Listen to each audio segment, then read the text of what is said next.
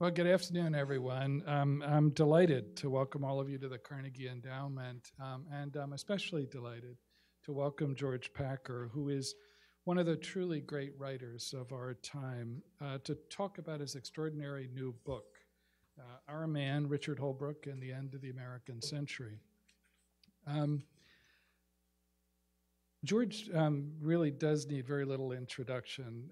As we were discussing earlier, I've long admired his essays and articles in the New Yorker and now in the Atlantic about a changing America and also a changing world. He's written some terrific books. The Assassin's Gate is as fine a portrait of the tragedy of America and Iraq as I've ever read. The Unwinding offers an equally vivid portrait of American society in the midst of profound transformation, and won the national. No comment on the part of the transformation, part of the decline, I think. This is Carnegie Unwinding. The Unwinding won the National Book Award also. Our Man is a different kind of portrait. A portrait of Richard Holbrooke, the brilliant diplomat who loomed large over the last half century of American foreign policy, from the war in Vietnam to a war in Bosnia, which he helped to stop, to the continuing war in Afghanistan. And I should add that Carnegie is proud to claim a chapter in Richard Holbrooke's professional life when he edited Foreign Policy magazine in the 1970s, when foreign policy was still a part of the Carnegie Endowment. Our Man is beautifully written, it's achingly honest, and it's full of insight. It captures vividly an enormously complicated man, full of skill and idealism and drive and ego and excess and hubris. In many ways, as George writes in the book, a mirror of America's journey in the world through that era. So I urge you to buy the book if you haven't already bought it. And I know you'll enjoy it as much as I did. George and I will speak for the next 25 minutes or so in conversation, then we'll open it up to all of your questions. And then I should add that after this session, you'll have a chance to buy books in the room just beyond this one and ask George to sign them as well. So, George, thanks so much again, and congratulations. Bill, thank you, and I'm honored to be on the stage with you. It's a great pleasure. Thanks for having me here at Carnegie. No, it's great to have you, but why don't we begin at the beginning? You've written on such a rich variety of subjects over the years. How did you come to choose this one? And tell us a little bit, if you would, about the style and approach that you chose, because you use a really compelling second-person voice at key points in the book, which I think captures remarkably well what Les Gelb, I think, had in mind when he said that Holbrooke couldn't be captured in a traditional biography. He needed a novel. He needed a novel. Yeah, that was what Les wrote in his obituary. This is not a novel. This is scrupulously factual, as close as I could get. But the narrative voice is sort of an answer to the question of how this book came to be. It chose me more than I chose it, which is not the way most books I've written have originated, not the way most books should originate. But shortly after, I wrote a profile of Holbrooke for the New Yorker when he was President Obama's special representative for Afghanistan and Pakistan. He died suddenly, abruptly, as everyone in here probably remembers, and dramatically. And a few weeks later, Strobe Talbot and Les Gelb kind of ganged up on me and said, why don't you write a book about him?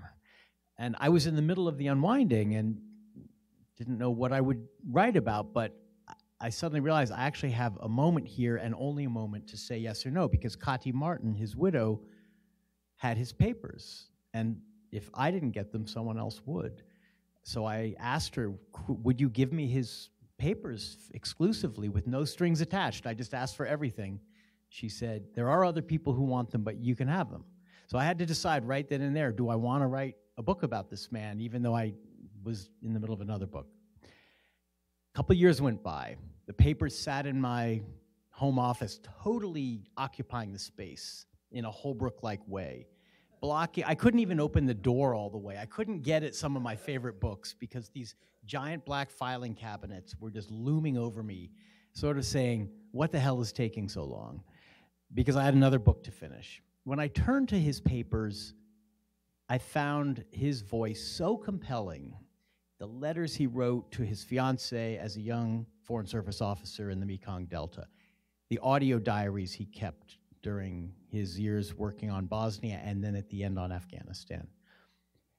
And I thought, this man, this character will not be contained by a conventional biography, and I don't want to write one. I want the freedom that might come with a kind of narrative that has a voice and that has a point of view that doesn't feel like a normal biography. And one day, as I was driving, I heard the words in my head, Holbrooke, yes, I knew him. And it just blindsided me. I had no idea where that had come from, but I liked it. It sounded engaging. And I realized that's the start of a yarn. That's the start of someone telling you a very long tale rather than the start of a sort of traditional biography. I thought I should follow that. So I began to write it in that voice and realized it isn't quite mine. It's more someone a bit older than me, someone who was maybe a peer of his and who somehow knew this entire story just by having been an eyewitness. I wanted to write it as if I had witnessed it, again, without any false statements. So that became a way of, in some sense, turning Holbrooke into the hero and anti-hero of a very long novel, except, once again, it's all true. George, if you had to tell one story that, for the uninitiated at least, would help explain Richard Holbrooke, the character in this wonderful book, what would it be? You know, in a way, his very last minutes alive were Holbrooke to the fullest. And I don't want to spoil the ending, but his life began to end in Secretary Clinton's office when he was meeting with her to talk about Afghanistan, the office that he had always wanted to occupy and had never quite reached. He made all these assaults on the summit of the mountain, and every one of them failed, and he had to slide back down. And suddenly his aorta dissected, ripped, a massive coronary event. But all the way to the hospital, to GW, in the ambulance, and in the trauma bay, and on his way to the operating room, he was completely himself. He was giving instructions. He was thinking about when the press statement should come out and what it should say, who should be told in what order. He was thinking about who he loved and how he wanted to tell them that. And he was telling his young aide, Dan Feldman, make sure you're getting down my every witticism. And Feldman was frantically scribbling on a Chinese restaurant receipt. And he was flirting with the young cardiologist in the trauma bay while suffering massive pain in his chest. So there's something heroic about never ceasing to be himself to the very end, even in this extreme, that also, you know, all the things that were kind of a pain in the ass about him are captured in those last minutes as well. He was a man in full. You know, it's a remarkable passage in the book.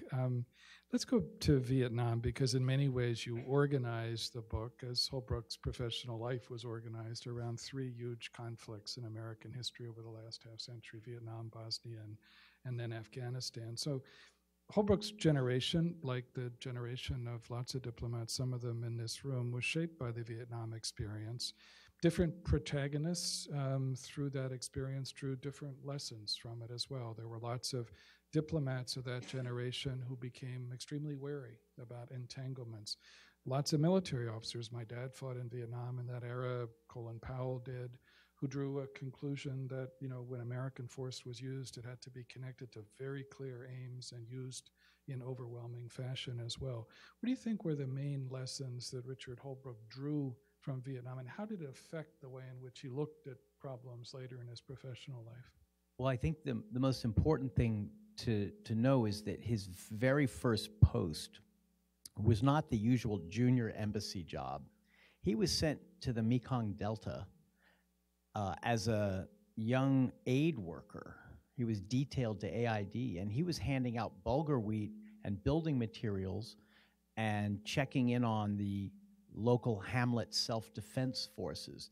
In other words, he was seeing counterinsurgency at the very point of the spear.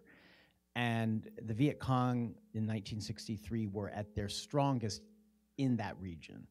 So one thing that is quite striking is his physical courage. He drove the roads day and night, and he loved flying the helicopters, and he in some ways relished being in the thick of the action. But he also saw, with the incredible clarity he had from very young, what was going wrong.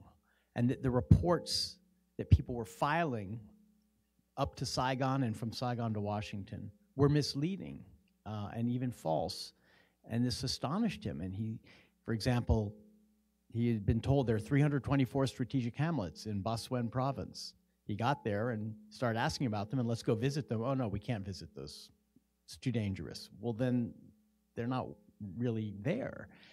So he insisted on telling the truth to Henry Cabot Lodge, to William Westmoreland, to people way, way, way above him.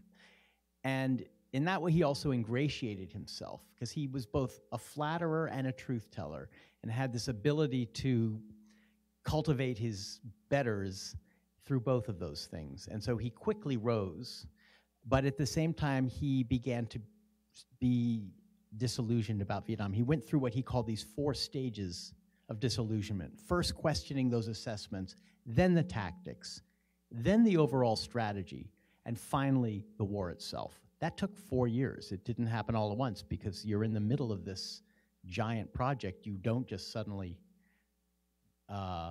give up your faith in it. I think what he came away with was, first of all, go to the ground to get the truth, and that never left him throughout his career, and don't believe secondhand and third-hand reports. Second, he was skeptical of the military, because a lot of those reports were coming from the military. The military were the most optimistic, and he realized very quickly that our overwhelming firepower was a great disadvantage, that it was actually helping to lose the war. And so the militarization of our foreign policy was a concern of his way back in 1963 and all the way to the end of his life. But third, he moved on from Vietnam more than most of his colleagues and friends. He did not look back in a kind of self-searching and soul-lacerating way. He moved on.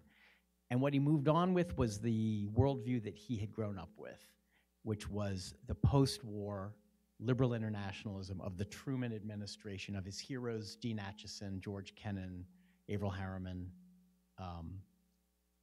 Dean Rusk wasn't exactly his hero, but he was kind of a father figure to him, and George Marshall. So he never really lost that. And while some Vietnam diplomats turned to the left and became much more skeptical of American involvement in the world, and others turned to the right and became hawks, Holbrooke somehow stayed in that liberal internationalist course to the very end of his life. And then, George, you fast forward to the war in Bosnia, to what was in many ways Holbrooke's greatest achievement, the Dayton Peace Accords. It was a moment when all of the gifts that you described so well in the book seemed to fit perfectly, when there were a variety of mini despots in the Balkans who were exposed to the full Holbrooke treatment, when he drove the U.S. government relentlessly through this period as well. Tell us a little bit about the road to Dayton, going back to Republican administration when Holbrooke was out of government, first visited Sarajevo, first got a sense for the human suffering as well as the political predicament, then the tragedy on the Manigman Road, and all the way to the success at the end at Dayton. It's a really dramatic story, and in a way it begins with Holbrooke being unable to secure a job in the Bill Clinton administration. He had been President Carter's assistant secretary for East Asia, the youngest ever. But then he was out of government for 12 years. He was on Wall Street making money, but basically waiting and plotting. And suddenly his chance comes and he can't get a job. Why? Because he's made enemies of all the important people around Clinton who could get him a job, especially Tony Lake. So instead of sitting around in Washington brooding and waiting for warn Christopher to answer his phone calls, he decides to spend New Year's Eve in Bosnia. This is 1992. The war had been going on for 8 months. James Baker had famously said, "We don't have a dog in that fight." The Bush administration had basically written Bosnia off as some damn foolishness in the Balkans, as Bismarck called it. Holbrooke, in the middle of that winter, got himself into Sarajevo under siege, no heat, very little food, Serb shelling coming from the mountains, spent only 24 hours, but it was enough. It was that instinct to go to the ground and to see for himself. It was enough for him, first of all, to feel the human suffering and the awfulness and the barbarism. And I think there was an instinct in him that for this to happen in Europe again, in this way, in a way that seemed almost genocidal, was intolerable. But second, this was already dividing us from our European allies who had UN troops in Bosnia, and he saw it as a threat to the transatlantic alliance. So he came back to Washington, seized with Bosnia, and found that for all his campaign rhetoric, President Clinton had no interest in getting involved. And Tony Lake, the national security advisor, was very interested in Bosnia and agreed with Holbrooke, but had to work for Bill Clinton. And so for 3 years, the war burned on. 100,000 people died. We dithered. We made half-hearted gestures. We then pulled back. The Europeans told us, you don't bomb unless you're going to put your own troops at risk. Finally, then Holbrooke did get a job. He became ambassador to Germany, and then they called him back to Washington. Strobe Talbot, I think, was instrumental in this and made him Assistant Secretary for Europe, mainly to try to solve Bosnia, because they just knew we can't live without this guy. And Holbrooke had said to John Burns, who we met in Sarajevo on that trip, "They'll come for me." That's a chapter of that title, "They'll come for me." Didn't lack for self-assurance. No, they need me. They can't live without me. He felt the same about Obama, too. We'll get to that. Once Holbrooke was turned loose in the summer of '95, this was after the Srebrenica massacre. This was after the Croats began a major offensive against the Serbs, and suddenly the whole battlefield reality was swinging in the other direction. Holbrooke was sent to the Balkans to try to negotiate a peace, and here you really see him at his best. He's in full gear. He is bringing all this energy and force, but also persuasive power. I mean, I think people mistake they exaggerate the bullying side of him, which is there when he needed it. He had it under control with Milosevic. There was also his patience and persuasiveness and persistence and his ability to read these Balkan leaders and know what they wanted and know their weak spots, not because he studied them, but because he had a real instinct sitting across heaps of lamb and rice in the presidential palace in Belgrade from Milosevic. He finally, with the help of NATO bombs, got them all to Dayton, which was his idea. He thought, Paris? No, diplomats love Paris. It goes on and on. They don't want to leave. We're going to put them on a military base in Ohio. The Europeans will hate it, and we're going to have total control over them because we will have security and the press and everything else under our control. That was a kind of a genius idea to go to Dayton. It was not obvious, and everyone in the administration was against it except Tony Lake. After 3 weeks, with many cliffhangers and moments when it seemed like the whole thing was going to collapse, Holbrooke and others forced a very dissatisfying but real peace on that war. And you just see what I think of as the two sides of him, idealism and egotism, in perfect balance with each other. They needed each other. If you're an idealist without that egotistical drive, you end with fecklessness. If you're an egotist without the saving idealism that Holbrooke had, you're destructive. He had them both, and at times they got out of balance, and often the ego was too strong, and that was when he hurt others and himself. But in this case, they were in perfect balance, also with the war, the nature of that war, and the context of American unipolar dominance that it was just the right moment for Holbrooke to do what he did. You really, I mean, that moment in Bosnia, and particularly at Dayton, really was the perfect fit for all of his qualities. Then you fast forward to sort of the third of the conflicts, Afghanistan, which, in some ways, as you write, really beautifully, was a kind of sad coda to, a wonderful professional life. He assembled a terrific team of people, some of whom I see are in this room, a remarkable group of people to take on a remarkably difficult challenge in Afghanistan and Pakistan. He inspired them, he mentored them. But it was a moment where his gifts never really seemed to fit, either in Hamid Karzai's Afghanistan or in Barack Obama's White House. So, George, what do you think happened? Was it just the wrong intersection of personalities? Had he lost some of his mojo? Were his qualities underappreciated, or some combination of them? I think you've hit all of them. He had lost some of his mojo. He was older.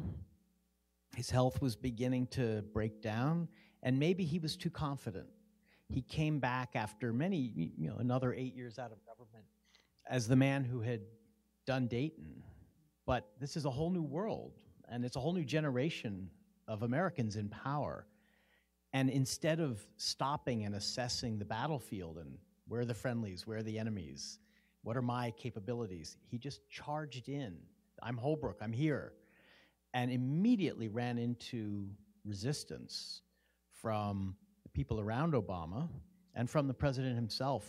And there are some scenes in the book that are quite painful because Obama clearly felt an almost physical dislike, a kind of revulsion. Stay away from me, because Holbrooke was everything Obama wasn't. He was overstated and blustery and dramatic.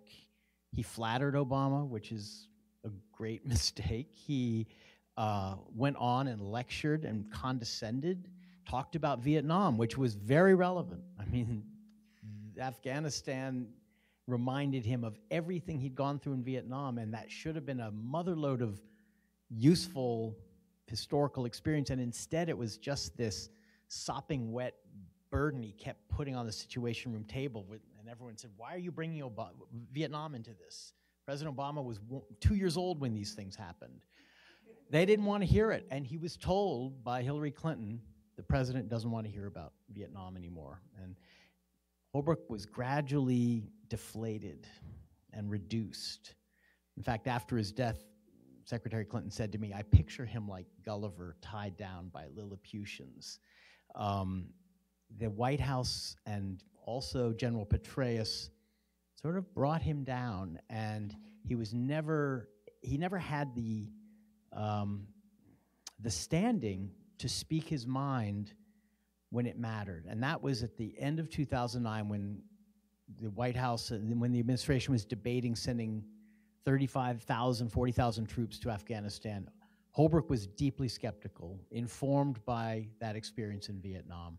He thought we should begin to talk to the enemy, also informed by that experience in Vietnam. Don't wait until we begin to withdraw those troops, because then our leverage decreases. He never said that in those meetings because he had been deflated. And so he kind of watched this war go on, knowing it was not going to succeed, knowing the military couldn't win, but unable to get to the president and to say, let me give you my strategy for how we're going to end this war. At the very end of his life, on his very last day, he was trying to get a meeting with Obama and was told, you're not going to get a meeting with Obama. And an hour later, he had that heart attack in Secretary Clinton's office, and I can't help feeling that there had to be some connection between those things. I want to open it up to all of your questions, but let me ask you one last question that's a little bit more forward-looking.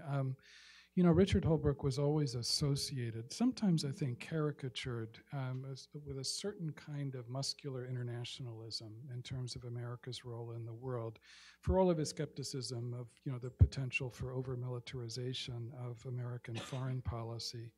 But it's that same kind of muscular internationalism that helped produce some great achievements like Dayton, but also in different ways led to mistakes in Iraq in 2003, in Vietnam at the very beginning of his career.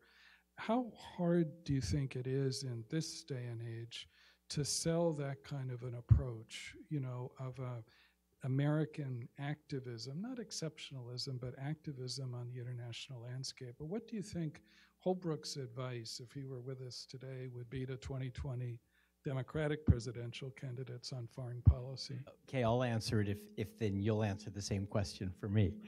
Because I would much rather know what you think than what I think. Because I'm not a foreign policy specialist by any means. I think it's exceedingly difficult to sell that today in both parties. As we were talking about earlier before we came on, in a weird way, the Republican Party has so completely dropped the Bush doctrine in its more expansive, we must sell democracy and markets around the world version, that the Iraq War now is more of a burden for Democrats. Because when Democrats talk about we need to intervene, we need to be involved, America has to lead, the immediate answer is, well, Iraq, that didn't work. Why do you think it's going to work anywhere else? So that war has in some ways hurt the internationalist strain of the Democratic Party more than the Republicans, who've completely abandoned it.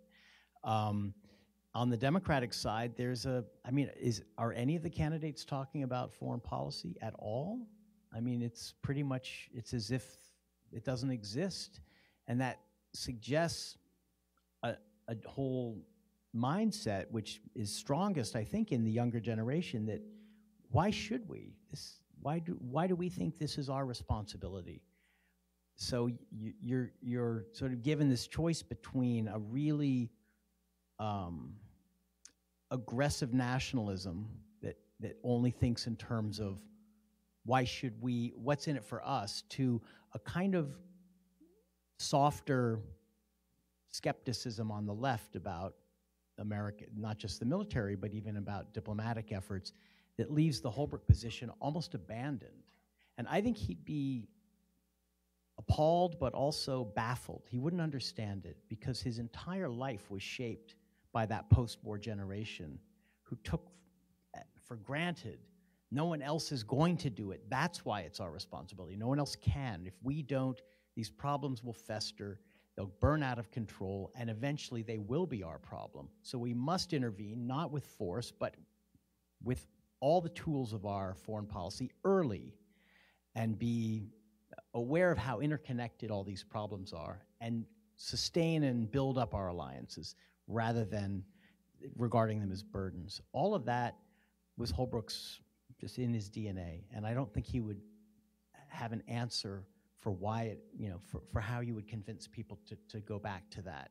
Yeah, it's a hard. What do you think? No, I mean, it's a hard sell. I won't belabor it because I want to get to your questions, but I think there is a disconnect between people like me, card-carrying members of the Washington establishment, and lots of Americans who, when we preach the virtues of disciplined American leadership in the world, don't in many ways need to be persuaded so much of the importance of American engagement, but they're skeptical about the discipline part because they've seen us mismatch ends and means. And so that's the tough sell, I think, as well.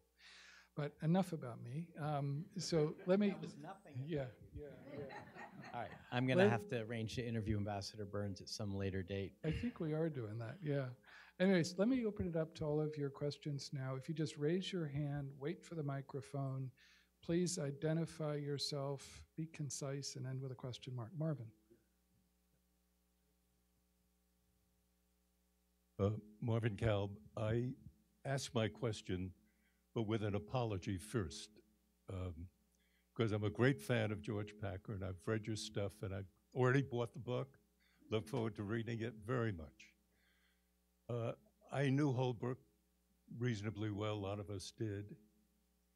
And I'm wondering, Dick would certainly have approved of a 500-page book about himself. He would wonder why it was not 600. Yeah. But when you ask yourself, as you look back over the last 30 years of American foreign policy, and you look for trend-setting crucially important figures in American foreign affairs, I have trouble, though I admire Dick enormously, putting him in that category.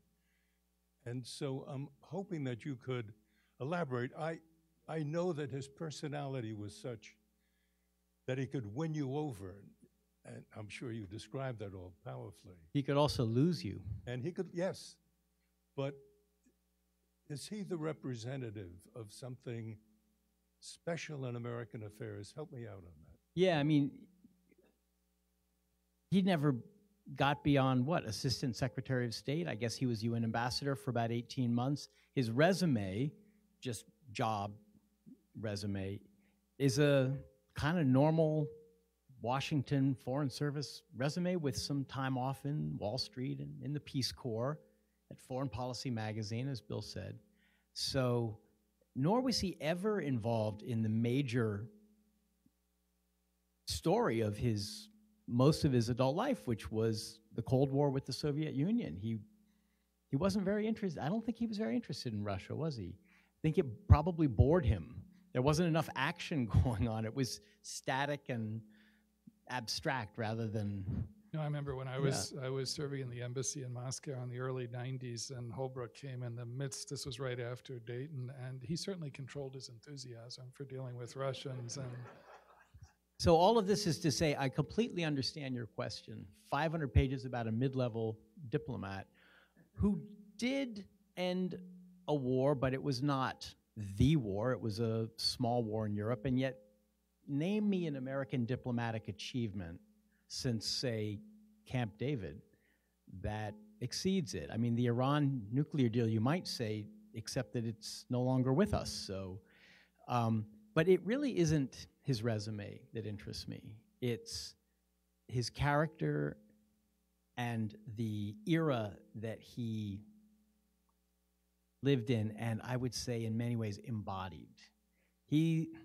I think the reason Les Gelb said he needs a novel is because what you really want with Holbrooke is not to hear about his achievements. It's to see and to feel what America was like when he was active, because so much of him, for better and worse, his idealism, his energy, his confidence, his arrogance, his blindness, his self-blindness, which was, I think, his great fatal flaw, all of those in some way, I think, are embodiments of what made America great and what made America fatally flawed in many ways. So I thought I could tell a story of that time through this man that I couldn't tell through any other figure. And that's why I sacrificed 5 years of my life, which you're now making me question. It's worth it, I can assure you, and you'll love the book. Yes, in the back, please.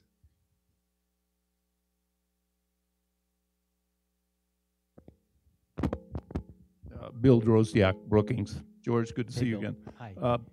Toward the end of his life, did you get a sense from reading his papers that he began to think that America was on this inexorable road to decline, like other great powers in history, or did he have this irrepressible optimism?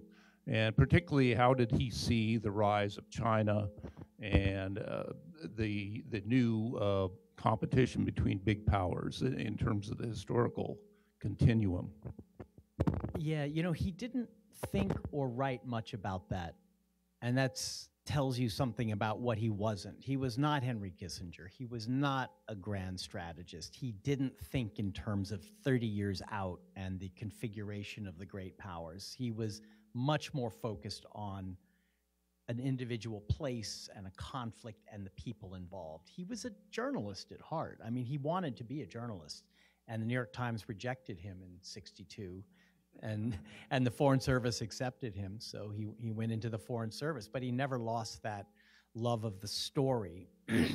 And so I think the rise of China, although he was part of it in the sense that he was part of the Carter administration when we normalized relations with China, and later he helped businesses enter the market in China, he didn't think about grand strategic issues. Did he think we were in decline? Well, there's this one moment in his diary at the end, his recorded diary, where he describes going to see the revival of South Pacific at Lincoln Center. And he comes out of the theater and he's weeping. And I don't know too many people who ever saw Richard Holbrooke shed tears. And he asks himself, why was I so moved? And it's because South Pacific, which was from his boyhood, embodied this confidence and optimism that was maybe in a way at its peak in 1949 when the musical was first produced, and certainly the period of the war that it was about. And he talks in this diary about how we've lost that confidence and now we don't believe we can lead any longer. He didn't then go on to say, but I believe we only need to do X, Y, and Z and we will return. So his life was closing in on him at that point. Everything was kind of going wrong. This was 2 or 3 months before he died. And that musical was enough to give him the feeling of something ending. He hadn't quite articulated it in the historical terms that you're describing. In public, he never lost his enthusiasm for American leadership, but I have a feeling that he was too smart not to know that something was coming to an end. Yes, ma'am. Yes. Yeah. Hi. My name is Liz Fanning. I met Richard Holbrooke briefly once, and he had such a very strong impact on my life. And I was wondering if you talk at all in the book about the people that he influenced, the people that he mentored. There was a chapter on mentorship in The Unquiet American. I think it was Samantha Power. And if you think that people are carrying on his legacy. Well, I know that in his last 2 years, he built a staff of younger people at the office of the Special Representative for Afghanistan and Pakistan that he thought very highly of and who thought very highly of him, even though they saw him clearly and were exasperated often. They loved him, and their loyalty to him is such that there's going to be a reunion of them tonight. I mean, 9 years after his death, how many bureaucrats can say that from the grave, that their staffs are getting together 9 years after their death to celebrate them? So I feel that if you're his peer, that's the danger spot. You better watch yourself and be on your guard because he will take you out. That's where you have to be careful. So Wesley Clark had to be careful. Tony Lake had to be careful.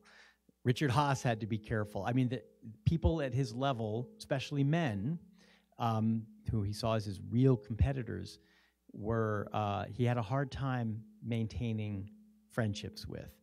But those above him, except for the last one, he was loyal to. He wasn't dissing Barack Obama behind his back that I know of.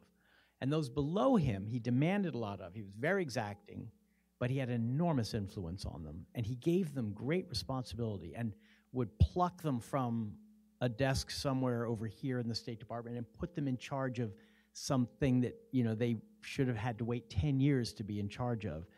He didn't care about the rules of the State Department. In fact, he loved to break them. And that was a great thing for the people working for him.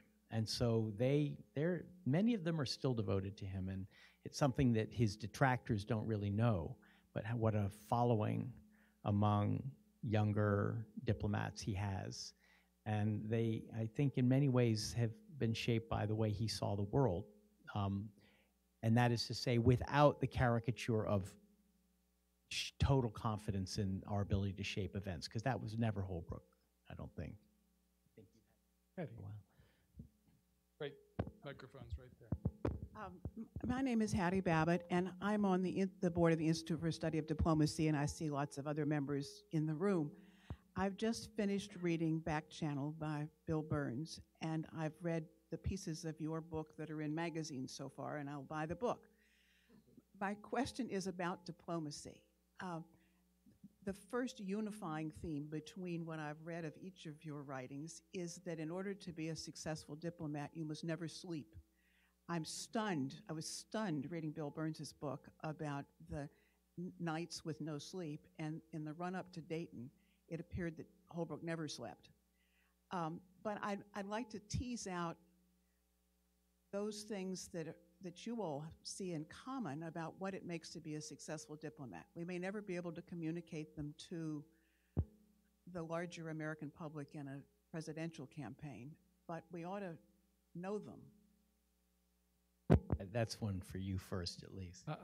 Well, very briefly, I mean, I think the best diplomats I've seen or worked with, including Richard Holbrooke, have a sense of strategic purpose. I mean, they know what they're about, a sense of strategic empathy. They can put themselves in the shoes of even the creepiest of adversaries or rivals and understand how to navigate them and sometimes manipulate them, and a sense of tactical agility, too. As well as stamina, as you said. So whether it was Jim Baker when he was Secretary of State, who I had enormous admiration for as a diplomat, or Holbrooke or others, it was that kind of combination of qualities. That in that sense, I think the core attributes of successful diplomats haven't changed all that much over the years. The world's changed enormously. Information moves at much greater speed and much greater volume than before, but it's still a business of human interactions, and that's what Holbrooke brought to the table as a diplomat. The only thing I'd add is that he really cared. His stamina, the sleepless nights, the unbelievable air miles he logged, the endless meetings, always thinking of what moving part can I set in motion to push from this side, then another from that. How can I get the press on my side? Who do I remember from 30 years ago who could make a phone call? He was just constantly orchestrating everything that he could and getting it in motion rather than letting things be static. But he cared. I mean, there was a genuine moral drive that made him want to end that war in Bosnia, and that made him want to, as a much younger diplomat, save Indo-Chinese refugees in the late 70s, which was something he committed himself to when very few people were really interested in it. And I think he knew that you couldn't come on with a moral argument, that a lot of your colleagues would say, we're not here for that. But that was at the core, I think, of what drove him. He really cared about people in desperate places that most of us have never heard of. He never stopped wanting to see those places and to talk to those people. And he had an ability that journalistic, I think, knack to sit down and listen. He actually listened. I think probably if you were a Pakistani refugee, you would get more of his attention and listening time than if you were, the president of a European country. And that, I think, without that, you would have to ask yourself, why am I really killing myself for this? And literally killing himself for this. Yes, ma'am.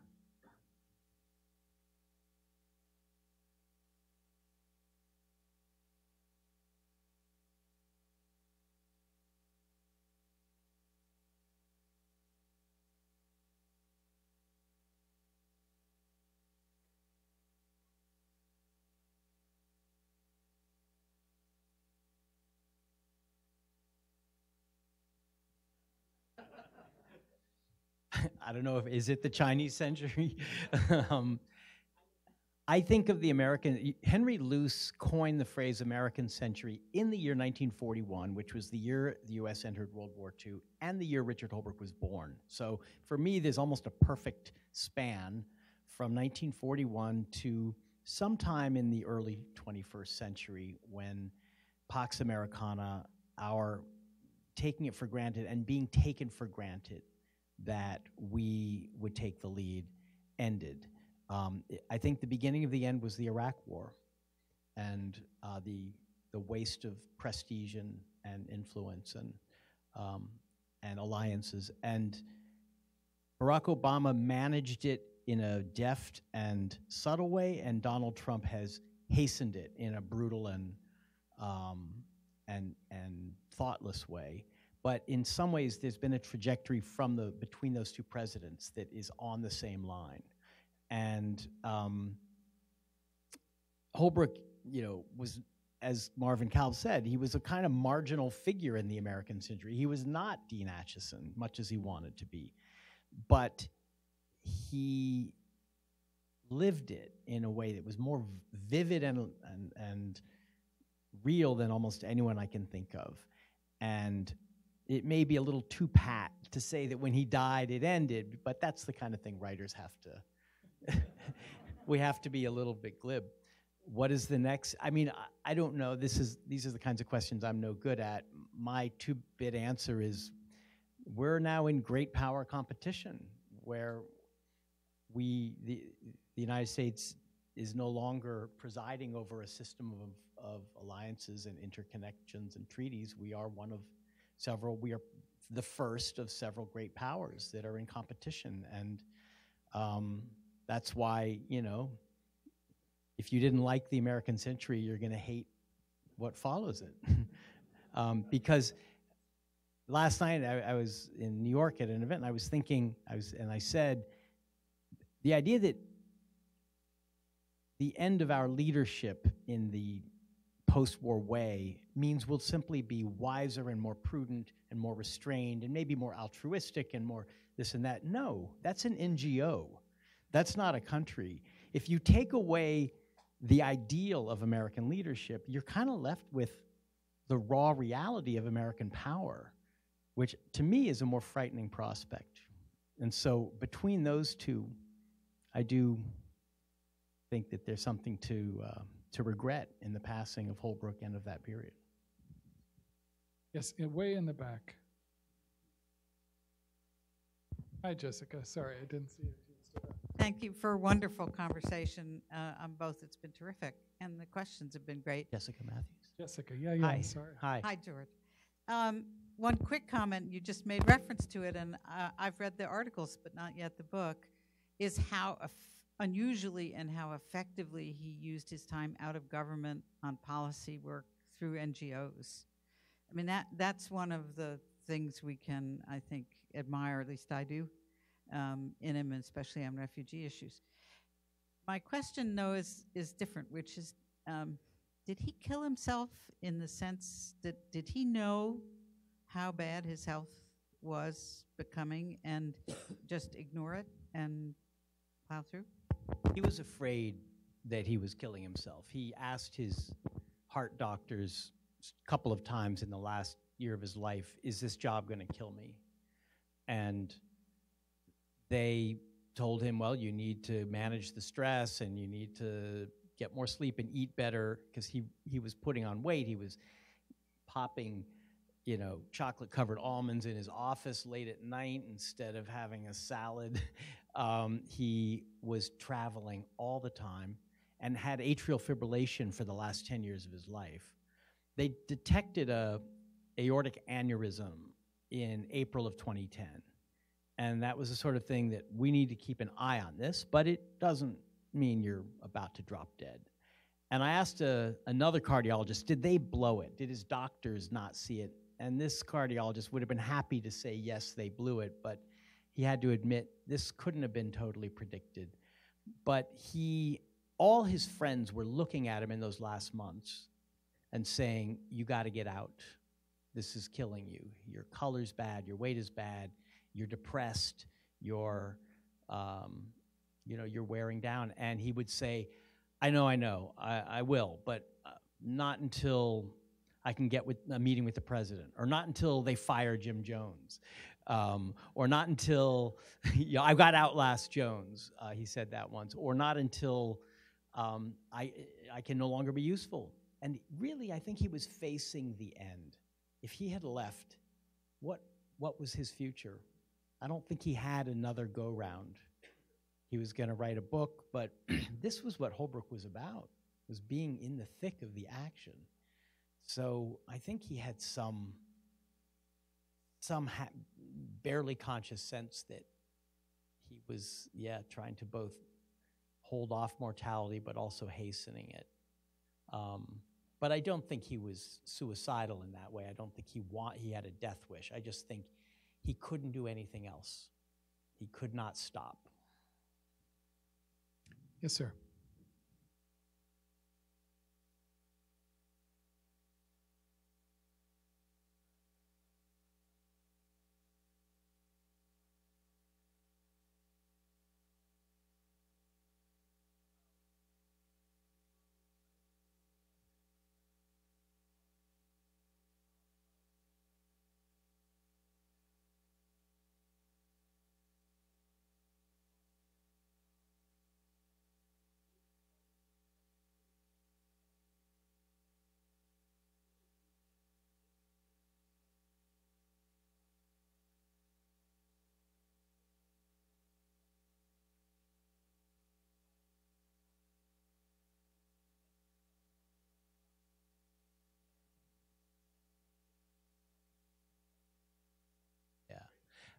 Yeah, so what you're getting at is he failed in Kabul. He swaggered into Kabul thinking he was going to engineer the removal of Hamid Karzai. And it would not be by coup d'etat the way we had removed Ziem. He had seen that as a disaster. It would be by democratic means, but we would remove Karzai. Karzai immediately picked this up and began to countermaneuver, and he beat Holbrooke because he knew Afghan politics and Holbrooke didn't. And that was a sort of hubris on Holbrooke's part and a kind of indiscretion. He was not careful. He would tell people, you know, I'm going to make his life a living hell, and that would get around, and we'd get back to Karzai. And in Afghanistan, you don't raise your voice. You know, you don't yell at the guy sitting across the table from you because that is going to mean he will have to fight you. It was not the Balkans, as the Afghans kept telling him. When Karzai was supposedly reelected through massive fraud, Holbrooke lost. He had waved a gun in the king's face and failed to pull the trigger. And Karzai told, and Eikenberry, the ambassador, also had come to dislike Holbrooke deeply. No one wanted him in Kabul. And that got back to Washington. And so whenever Obama went to Kabul, he didn't bring Holbrooke with him, which is pretty devastating.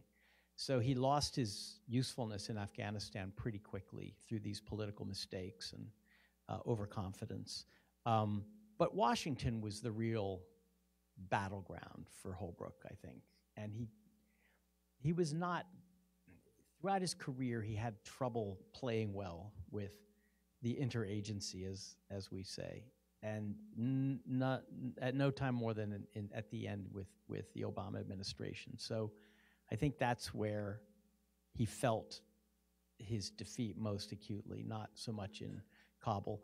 But we should also remember he had a strategy, which was we're going to bring the neighboring countries into this negotiation so that they can put pressure, Pakistan and China on the Taliban, India, Iran, Russia on the Afghan government, and force these combatants to deal with each other. And at the same time, we are going to approach the Taliban and begin peace talks, as we did with the North Vietnamese. That was his strategy. It never went anywhere because the White House didn't really want it. And so we could say that, yeah, Holbrooke, there were many personal failings at the end, but he was still, in some ways, the smartest guy around. He was still the guy who saw the way through. He just didn't have the ability any longer to bring other people along. So here we are 9 years later, still at war in Afghanistan. We have time for just one last question. Kareem. Kareem Sajidpour, Carnegie. Congratulations, George. Hi. Great to see you, and thank you for a wonderful conversation.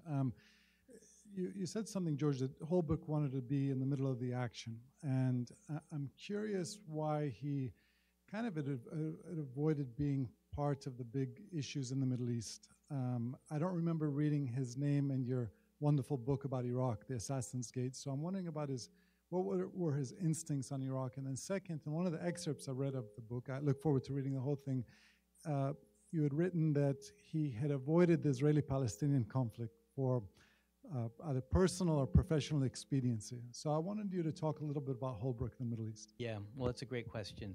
I mean, I'm sure he was delighted not to be named in my book on Iraq.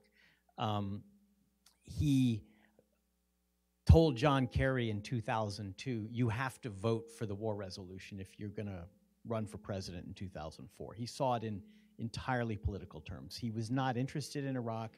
He never learned anything about it. I don't think he believed in that war. I think it was actually pretty cynical. And then he wanted nothing to do with it within a year or two, and he turned his attention to Afghanistan and began going there in 2006 and writing op-eds and saying, this is the war that matters, Iraq is not the war that matters. The Middle East to him was just, I think he looked at it and thought, that's just gonna be bad for me. What can I get done? I mean, even I, Richard Holbrooke, cannot do this one. And in trying, I'm probably gonna destroy myself because there are too many political mines planted around. constituencies in America. He basically feared that he would never be Secretary of State because Jewish Americans would think he was being perhaps too pro-Palestinian, not because he was pro-Palestinian, but because he would make a mistake. And it was just too difficult a tightrope to walk. And he said that to friends, that there's just nothing that appeals to me about trying that. So he stayed out of the, you could say the hardest problem of them all, which, maybe that's a point against him. I think when he was interviewed by Barack Obama in Chicago after the election of 2008, it's kind of a painful scene because he starts making these mistakes, flattering Obama, giving Obama a signed copy of his own book, asking Obama to call him Richard, not Dick, and tearing up and saying, you don't have to be African American to cry, which was not what Obama wanted to hear. Kind of the trifecta of mistakes. Within a minute, you wonder why things didn't work out between them. But one thing he said to Obama is, I am not interested in the Middle East, if that's what you're planning on giving me. So he also was, you would say, a Jew by background only. His parents were refugees from Hitler and Stalin, both Jewish. But when they arrived in New York in 1939, they absolutely erased all traces. His father changed his name from Abraham Golbrike to Dan Holbrooke and added an E at the end to anglicize it a little bit more. Richard Charles Albert Holbrooke. There's not a lot of affinity for the old country there. And I think he even didn't know he was Jewish until he was an adult, and never talked about his parents or his background. Never. He absolutely avoided it. Really? About what? What did he say? He admitted. Scarsdale, yes. Jewish, did he say? He did finally grab it when he became ambassador to Germany. And it suddenly seemed like something that might be useful. And so he introduced his mother at his swearing in, and his friends were all looking at each other like, did he just say he's Jewish? Then it was erased again. He didn't feel it, he wasn't raised it, and so that connection to the Middle East, which could cut in any number of ways, was never part of him either. He didn't feel any draw to it. So he did want to talk to the Iranians, though, and he tried, and then he was stopped. Yeah. One of the worst parts of being moderator is having to bring fascinating conversations to a close. As I mentioned before, you'll have an opportunity to buy books, as many as you can carry, and get them signed by George just after this. But first, let me thank you, George, not only for coming today, but for a truly wonderful book. And thanks all for coming. Thank you very much, Bill.